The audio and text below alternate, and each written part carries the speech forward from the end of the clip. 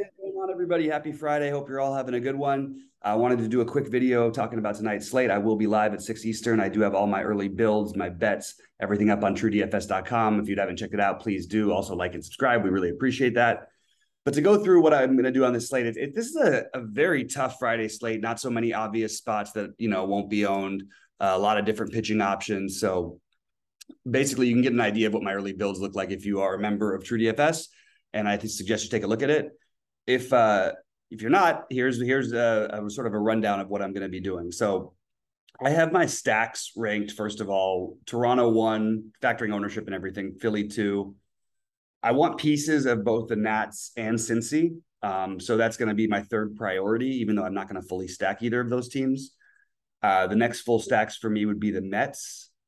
White Sox, more pieces, but I'm open to full stack. And the Yankees are my other team that I want to go back to the well on, but mostly for pieces as well. That's sort of the priority teams I'm building around. Pitching, I do think it's pretty clear that Garrett Cole's the number one option. I really like Bieber tonight. He would be my number 2 in terms of the spend ups. I think everybody in that range is really viable. Bieber, Peralta. I think you can make an argument for Musgrove. I think Bassett. I think that you could make a good argument for Strider. All these guys, I'm just sort of going with the ones I feel best, and that's Cole and Bieber right now. My other spend downs or middling guys, I do like Justin Steele. I think he's got plenty of upside tonight against Milwaukee.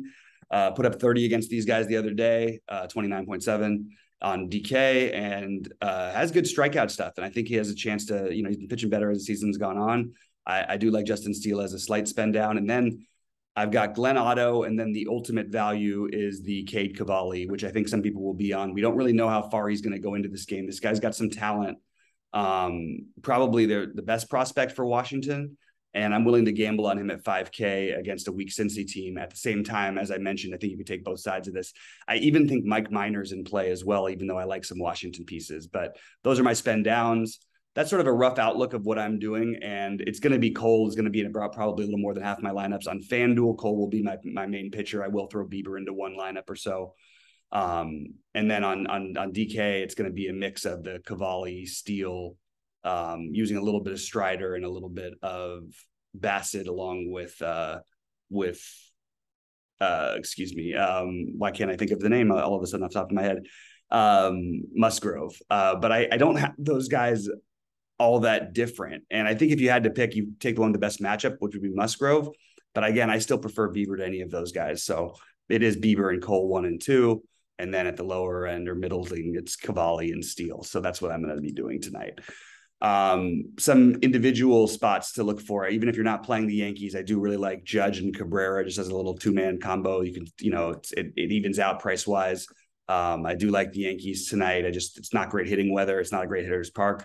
They did still put up 13 last night in the same environment. I don't see why they couldn't do it again. Really like the, I mentioned pieces from Washington, Voit, Thomas, Cruz, outfielders. I really like the Philly outfielders and the Toronto outfielders. And then you get into the Mets outfielders as well. So those are probably my 3 favorites, and that's what I'll be doing there. Some price point plays, some values for you guys. I mentioned Lane Thomas already. I like Moustakas if you want to go way down. Michael Massey at a really weak second base position, even in a tough matchup. I like Jake Fraley at 2.7 versus Cavalli, where you're not using Cavalli. And I think you can make an argument for Michael Chavis as well at 2K. So those are some values. And I will be live at 6 Eastern. We don't have sheets today, but we're going to make some money. We're going to get into this weekend right, and August strong. Time to do it, guys. Let's get lucky, and let's run hot, and we will cover everything at 6. Good luck, everybody.